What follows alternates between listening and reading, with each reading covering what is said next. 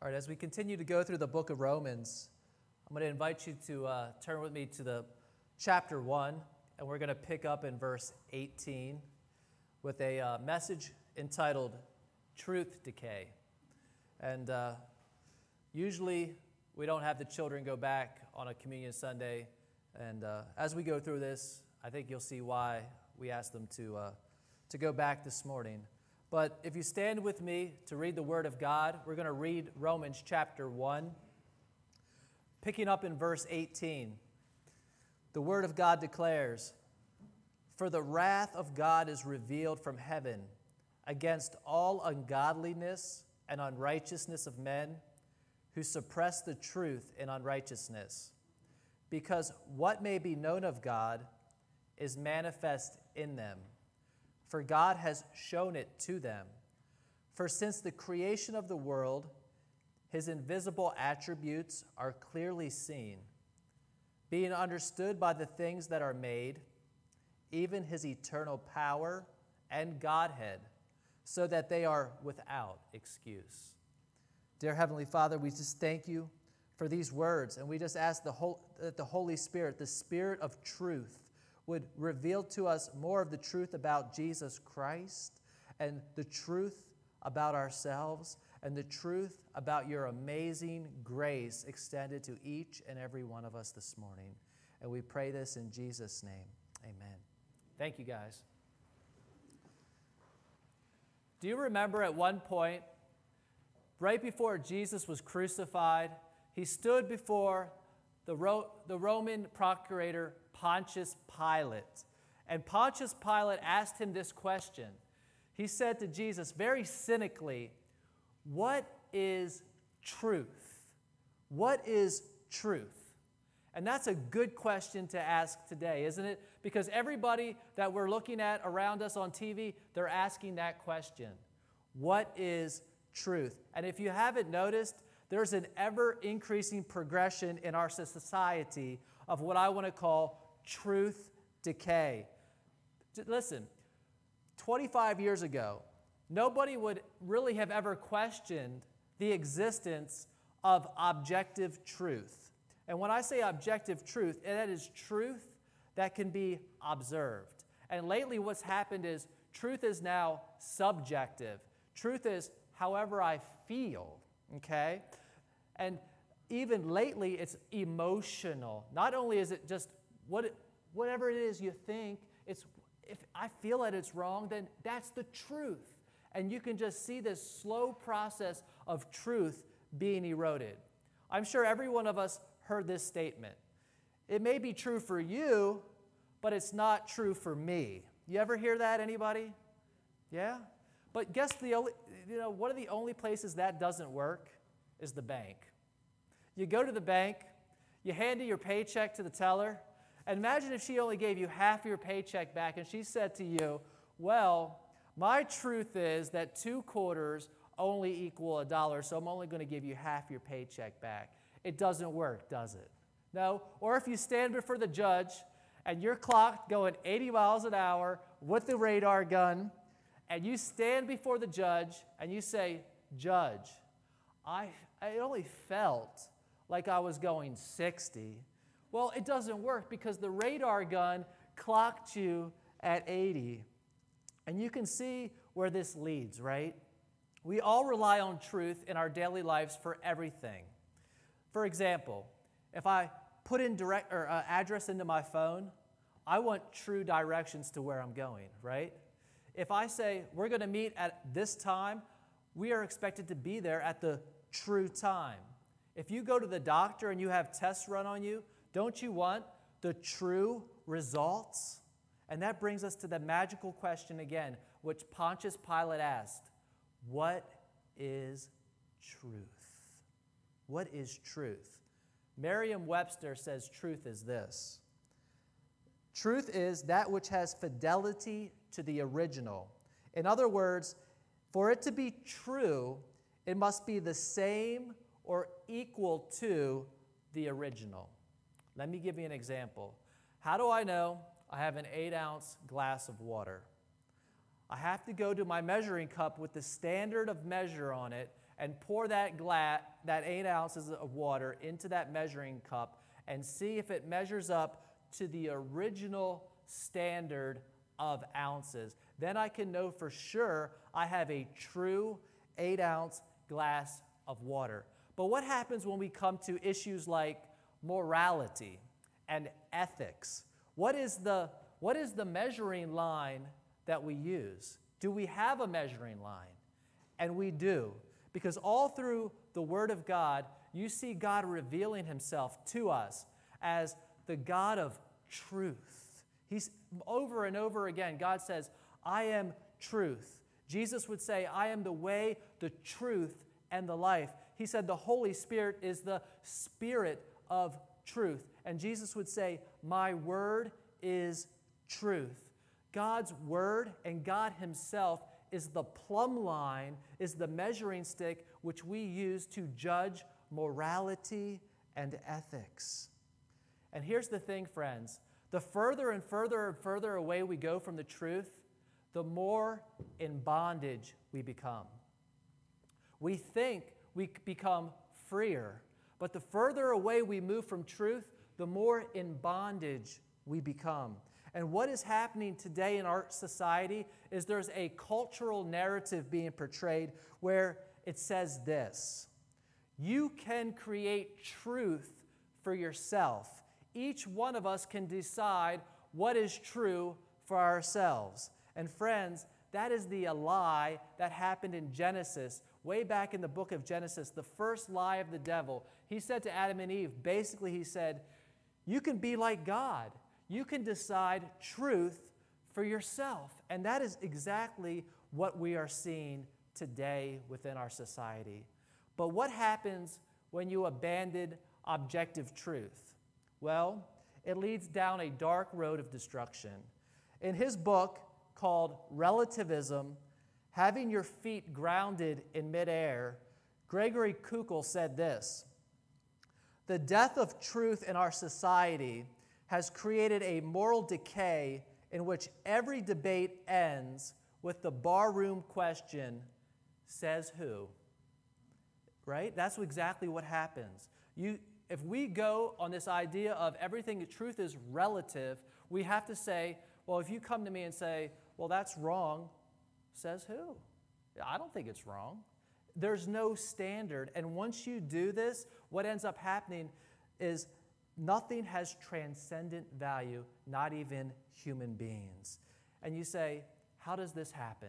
How does this all happen? Well, we're going to see how this happens today as Paul is going to give to us the most descriptive chapter in the Bible describing the depravity, the dilemma, and the downward spiral of man found within the Scriptures. And he begins for us with the wrath of God. Remember last week in verse 17, that we ended with this. Verse 17 of Romans, he said, the righteousness of God is revealed. And we love talking about the righteousness of God being revealed in the person of Jesus Christ. But look at verse 18. Something else now is revealed. The wrath of God is revealed. The wrath of God. Now, when we talk about the wrath of God, it's not like man's anger. It's not impulsive. It's not sporadic, but it's rather a righteous anger. And remember last week we ended with Paul saying, I'm not ashamed of the gospel. Now, why was he saying that? Because he knew what he was going to write. It's the wrath of God that causes many people to pull back and say, I'm not going to proclaim the gospel, because it's the wrath of God that causes people to say, you're intolerant. You are hateful. But the thing is, God's wrath is compatible with God's character. Yes, God is merciful. God is gracious. God is good. But God is also holy. God is also righteous. And God is also just.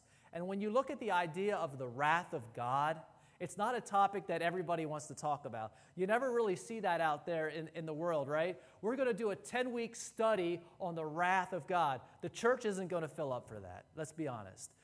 Nobody wants to talk about the wrath of God. But as you look at the wrath of God in the Old Testament, it's often pictured as a cup.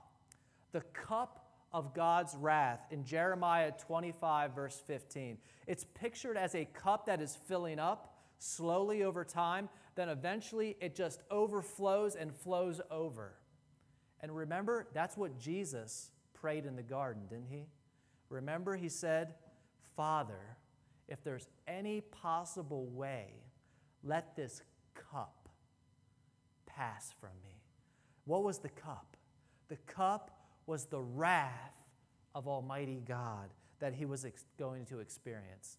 Now, this word wrath, it's the word orge, and it's used 10 times in 16 chapters in the book of Romans. And it speaks of God's righteous, holy anger after a period of long suffering. And the result is eternal condemnation for those who reject the means of salvation, which is the death of Jesus Christ. Because what happened on the cross of Calvary was Jesus Christ was nailed on that cross, his blood was spilled, and he experienced the holy wrath of God for our sin. And if you reject that substitutionary death, the wrath of God then falls upon you. Now, the Bible does tell us in 1 Thessalonians chapter 5, verse 9, a good verse to know. It says, God has not appointed us unto wrath, but to obtain salvation through the Lord Jesus Christ. Friends, he doesn't want to pour his wrath out upon us. He loves us, and that's why he sent Jesus to take the wrath of God for us. But if you reject it, listen to what the Bible says. We all know John 3:16, right? A lot of people's favorite verse, for God so loved the world. But look what it says in John chapter 3, verse 36. He who believes in the Son has everlasting life, and he who does not believe in the Son shall not see life, but the wrath of God abides in him. The wrath of God abides on him. And the book of Revelation describes it as the wrath of the Lamb. So who will experience the wrath of God? Paul tells us, verse 18, against all ungodliness and unrighteousness of men who suppress the truth in unrighteousness. What you're going to see here this morning is there's a downward spiral. There's stages of what I call this truth decay. And the first stage, number one, is a suppression of the truth. A suppression of the truth. Paul begins here with this decay process, and he says, against all ungodliness. What's ungodliness? Ungodliness has to do with our relationship to God. It's people who have no fear of God. It's not just the atheist who says, oh, I don't believe in God. It's the person who lives their life with no idea of God, no fear of God. They act as if Jesus Christ doesn't exist. That's what he's saying here. Then he says unrighteousness. Unrighteousness is our relationship to other people. And somebody said, where there is irreverence for God, there is injustice toward man. And we can see that happening again today. So what Paul says here is they suppress the truth. Okay? What does it mean to suppress the truth? It means they know the truth. What they do is they take the truth, they stick it in a box, they put something over it, they try to cover it, they try to bury it, they try to extinguish it. It's an aggressive opposition to the truth. They acknowledge that it's there, but they try to cover it up. And we can see this happening today. We have all different type of ways to suppress the truth today. We have theories that suppress the truth. We have ideologies that suppress the truth. We have politics that suppress the truth. We have legislation that suppresses the truth. We have euphemisms that try to explain away God. We say things, well, that was just karma, or that was destiny. No, friends, that was the hand of God moving in your life. That's what that was. Why is there such an aggression, such an active oppression of the truth? I think there's a few reasons. First of all, the truth hurts. A lot of people don't want to hear the truth because it hurts. Secondly, the truth has consequences. And thirdly, if there is truth, it demands a change in my life. And people don't want to hear that they have to change something about their life. So Paul says here, he says, look, every single one of us is guilty, and every single person on the face of the planet is without excuse. And he's going to give us two reasons why. Because of conscience and because of creation. Look with me at verse 19 to 20. He says, verse 19, because what may be known of God is manifest in them, for God has shown it to them. He says, number one, you're without excuse because of your conscience sake. For your conscience sake. Whether you live in suburbia, America, or whether you live in the jungles of South Africa, each and every one of us have been indwelt with a conscience. Okay? Each and every one of us know instinctively what's right and what is wrong, right? So that means that there's a moral law written upon our heart. And if there's a moral law written upon our heart, there must mean that there's a moral lawgiver who is God who put that moral law within our heart. How do we know right from wrong? God put it into each and every one of us. And he says, because of that, you know right from wrong, and you are without excuse. Second reason, he says creation. Not only conscience, but your creation testifies to you. It says there, God's invisible attributes are clearly seen. Sort of a paradox right there. Invisible attributes, clearly seen. And all you have to do, friend, is look outside. You look around the world, and you have to be totally blind and totally ignorant to say, there's no designer behind this amazing design? That would be like me telling you to take out your cell phone and say, that just randomly happened, didn't it? Of course it didn't. There's a designer behind the design. Just the fact that we are moral, logical creatures, it means that there's a moral, logical creator. The creation testifies. The Bible says the heavens declare the glory of God. John chapter 1 says, in the beginning was the Word, and the Word was with God, and the Word was God, and nothing was made that he did not make. And Colossians 1:16 says, all things were created by him and through him, and in him all things consist. That means all things are held together by the hand of God. Think about it for a moment. If God would just take his hand off this thing for just a second, what would happen? It would go out of control. Think for a moment if we were just a little bit closer to the sun. We'd fry. What if we were a little bit further away from the sun? We would freeze. And scientists are still trying to come up with ideas and explain these things, and they say, oh, it's this cosmic glue or something. No, friends, God is holding it together. Friends, and even within the church of Jesus Christ, we're going further and further away from the truth. We're trying to suppress the truth, even within the church, and we come up with ideas like this. Theistic evolution. It says this, well, God started it, and then evolution just took it the rest of the way. Again, the Bible does not teach that. The Bible says in Genesis chapter 1, verse 1, in the beginning, God created the heavens and the earth. Friends, people are embracing the ideas. This is the reason. They want to be recognized in the halls of academia. They want to be looked at as scholars. But guess what? God calls it shameful. The creation testifies that there's a creator. Your conscience testifies that there is a creator. And Paul says here, so you are without excuse. First part of the decay, suppression of the truth. Second part of the decay process is distortion of the truth. Verse 21, because although they knew God, They did not glorify him as God, nor were they thankful, but became futile in their thoughts, and their foolish hearts were darkened. So they suppress the truth. They deny God's existence. They don't glorify God, nor are they thankful. So who do they glorify? They glorify man. Again, man becomes sitting on the throne, and he gets to decide truth for himself. And they explain God away because they don't want to be accountable.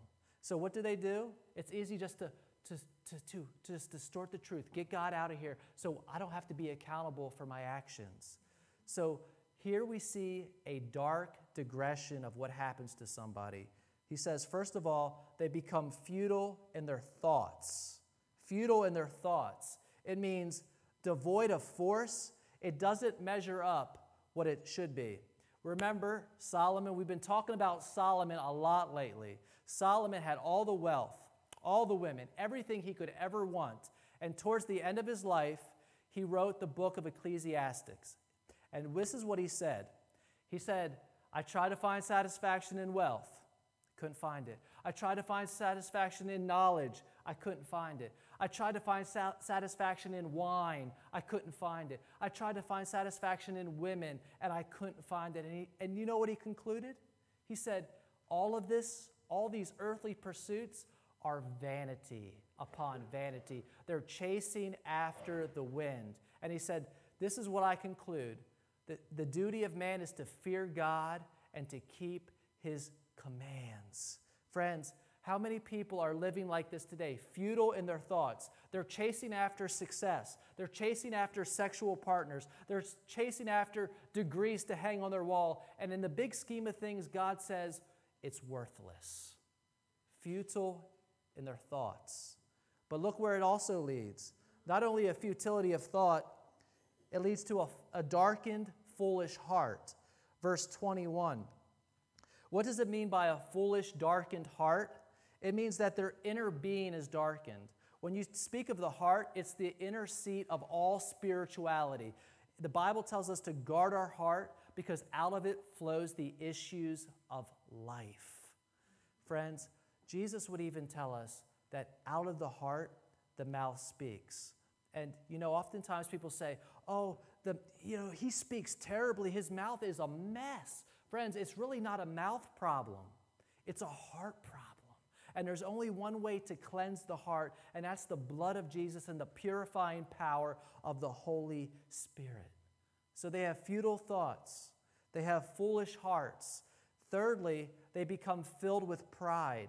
Verse 22, professing to be wise, they became fools. Okay?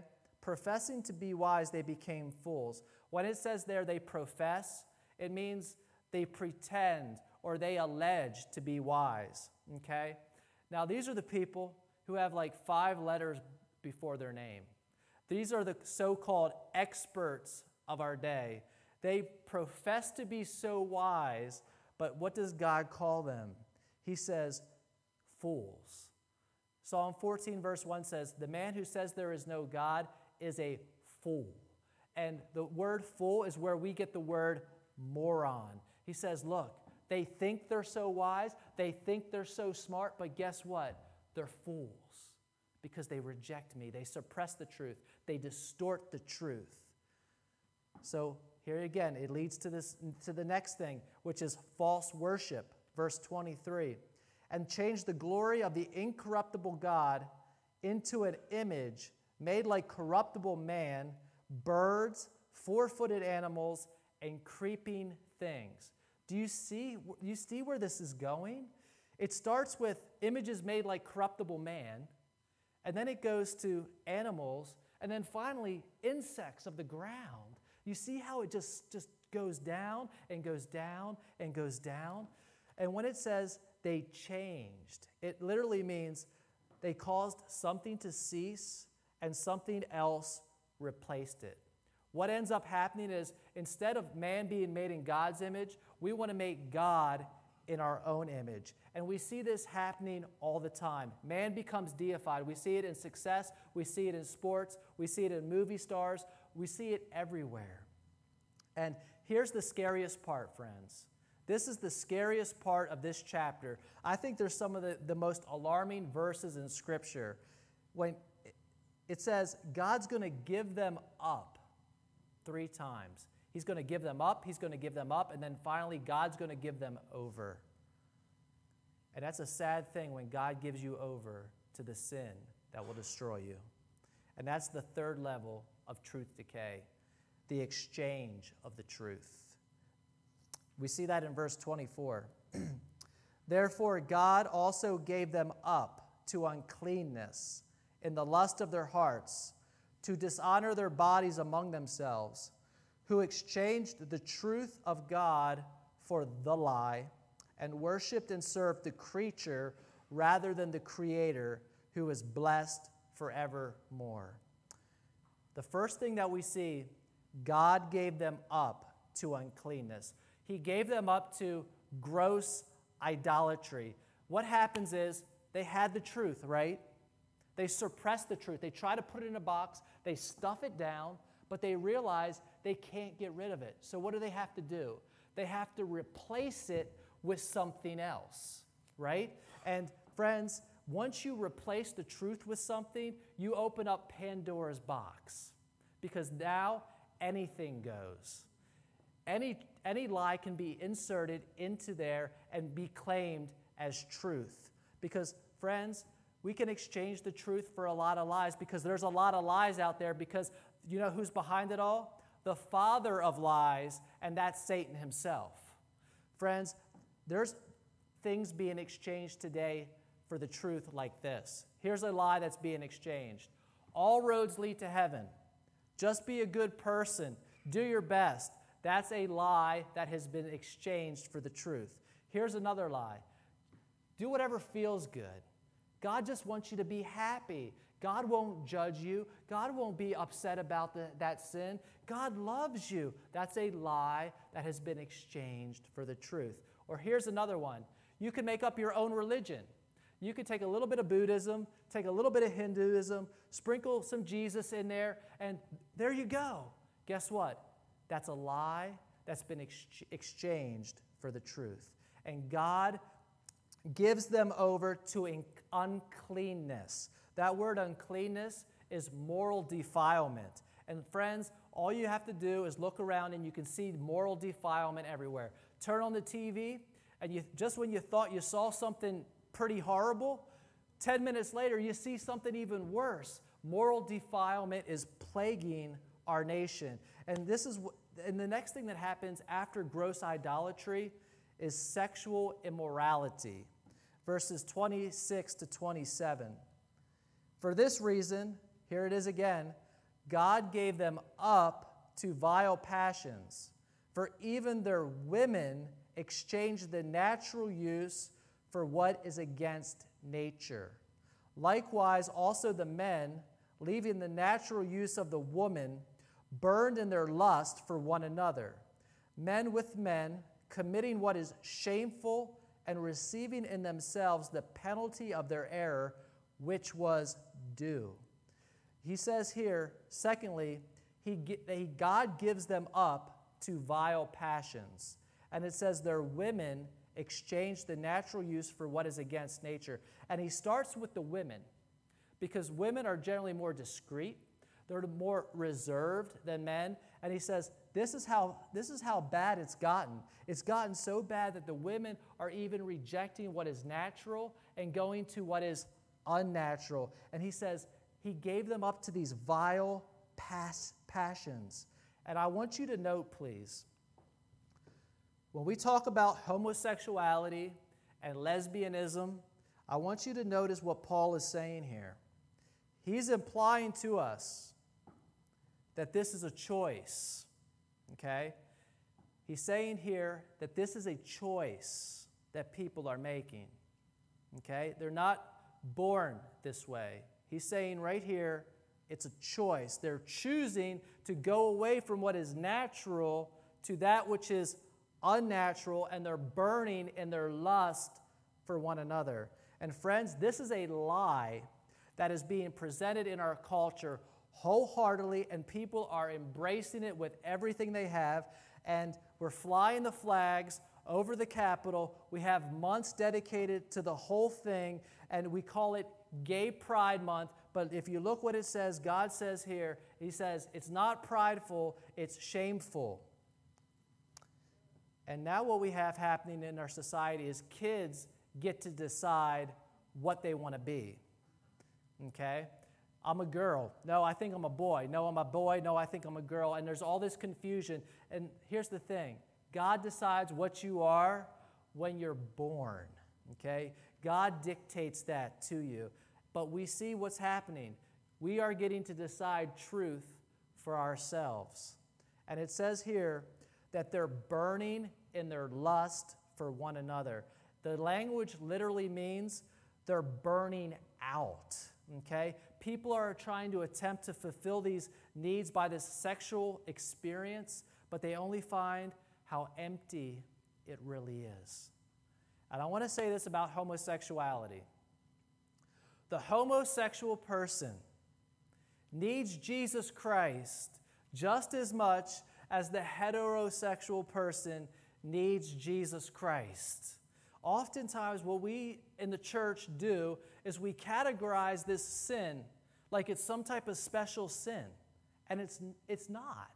It's just as much of a sin as a young couple living together before they're married, having sex is called fornication. God has a design, and the design was before the fall of man, and it was for one man, for one woman, for one life. Anything outside of that, he calls sin, and he calls it an abomination. Friends, we should not be looking down on people and trying to judge people for these sins, but rather our hearts should be breaking for people. Why? What did we begin with? The wrath of God is abiding on them. We don't want to see people burning. We don't want to see people experiencing the wrath of God. And that's why we are called to reach out. Okay? It's not that we push people away. We are called to reach out with the gospel. Even though the Supreme Court says that this is okay, the court of heaven says, no, it's not okay. But we are called to love and to reach out to people trapped in this idea, in this suppression, distortion, exchanging the truth. Because the Bible tells us in Corinthians that no homosexual, no idolater, no fornicator will enter the kingdom of God. And we see one last step. He gives them over now to complete perversity. Verse 28. And even as they did not like to retain God in their knowledge, here it is again, God gave them over to a debased mind to do those things which are not fitting. Finally, God gives them over. That's a scary part when God gives you over to that sin. He says, look, this is the way you want it. This is the way you can have it, and you're going to experience the wrath of God. And he says he gives them over to a debased mind. What's a debased mind? It's a reprobate mind. It's a mind that cannot discharge its proper functions. It's used to describe a worthless metal that was polluted by impurities and was ready to be discarded. And what's the character of the debased mind? We see that in verse 29 to 32. There's 21 sins here listed, and we're just going to read them real quickly here. It says, being filled with all unrighteousness, sexual immorality, wickedness, covetousness, maliciousness, full of envy, murder, strife, deceit, evil-mindedness. They are whisperers, backbiters, haters of God, violent, proud, boasters, inventors of evil things, disobedient to parents, undiscerning, untrustworthy, unloving, unforgiving, unmerciful, who knowing the righteous judgment of God, that those who practice such things are deserving of death, not only do the same, but also approve of those who practice them. That's quite a list of sins right there, but I want you to notice they know the righteous judgment of God. But what do? They approve of those who practice them. And friend, what you have today, I'm not trying to get political, but you literally have entire political parties, entire groups approving of these type of behaviors. And God says, no, the wrath of God is abiding on you. Friends, what we have today is people invading the halls of academia, invading the halls of our legislation. They're trying to get legal status to approve of this wickedness. And what happens is they try to force it upon people and say, look, if you don't approve of this, if you don't applaud it, you're insensitive, you're intolerant, you're hateful, and you're labeled as some type of bigot, okay? But listen, this is a debased mind, friend. And God says, I gave them over to this, and it is not acceptable. You can boil all these sins down. You know what you can boil this down to? Is when you start calling good evil and evil good. And you can see that happening today. There's this idea now of, they're calling it reparations, okay? And basically what this is really saying, to get down to the nuts and bolts of that, is saying, well, you know, it's okay to steal. It's okay to loot. That's basically what that's saying. And you can see, we're calling evil good. That's exactly what is happening, friends. What does this all mean for us? It means the wrath of God is being revealed. But there's hope. There is hope in Jesus Christ, friends. Because that list of sins that we just read off, it described many of us standing here and sitting here. That described who we were. I want to conclude here, and I want you to turn with me to 1 Corinthians chapter 6. This is a wonderful, wonderful passage as we come to the communion table here. 1 Corinthians chapter 6.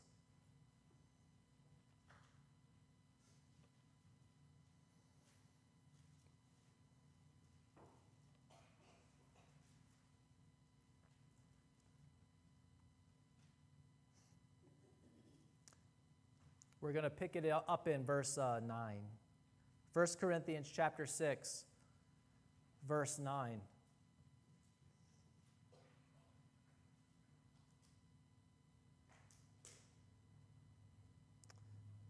Paul writes, "Do you not know that the unrighteous will not inherit the kingdom of God? Do not be deceived. Neither fornicators, nor idolaters, nor adulterers, nor homosexuals, nor sodomites, nor thieves, nor covetous, nor drunkards, nor revilers, nor extortioners will inherit the kingdom of God." But here it is, friends. Listen to this. Oh, it's glorious. "And such were some of you. But you were washed, but you were sanctified, but you were justified in the name of the Lord Jesus and by the Spirit of our God." Is that not glorious, friends? He said, that was some of us. That was us. But because of Jesus Christ, because of the blood, because of the water of His Word, we have been washed. We have been sanctified. We have been justified. Friends, Jesus loves the sinner. That's why He came. He said, "I came to seek and to save those who are lost." He came to heal the brokenhearted. He came to set the captive free. And friend, He offers grace and forgiveness to all of us today. And friends, as we look at this world that we live in today, we see a massive case of truth decay going on right before our very eyes. So what are we to do? The Bible calls us to be salt. And salt is a preserving agent in the midst of decay.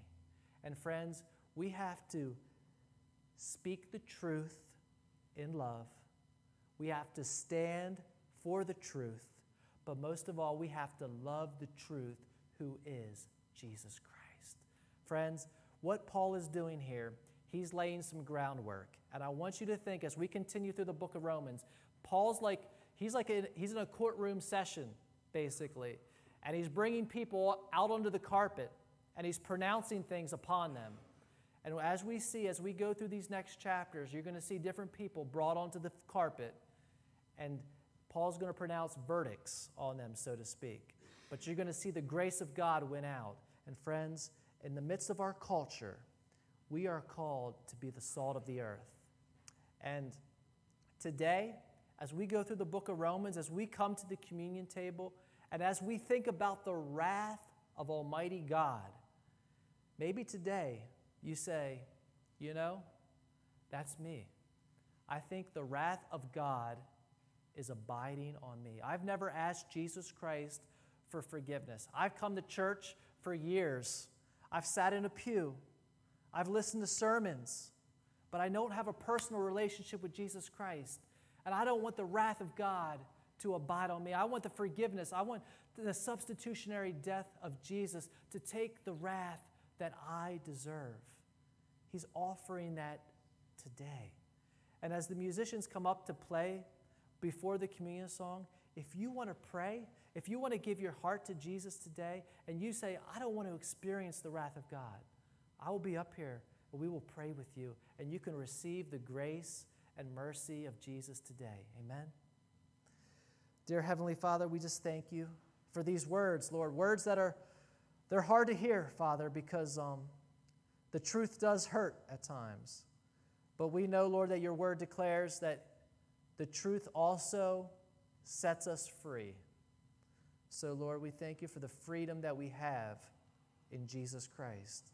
We thank you for the freedom that your Spirit gives to us each and every day, that we no longer have to be in bondage to these sins, that we have been washed, that we have been sanctified, that we have been justified, not because we earned it, not because we deserve it, but because you loved us, and your grace is enough, Father. I pray for anybody here today who doesn't know Jesus Christ as their personal Savior, who has not received the gift of salvation that he came to give to each and every one of his children, that today would be the day that the Spirit of God would touch your heart to receive the eternal gift of salvation.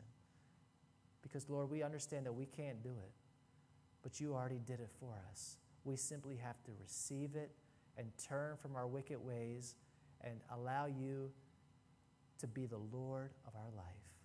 And we pray this in Jesus' name.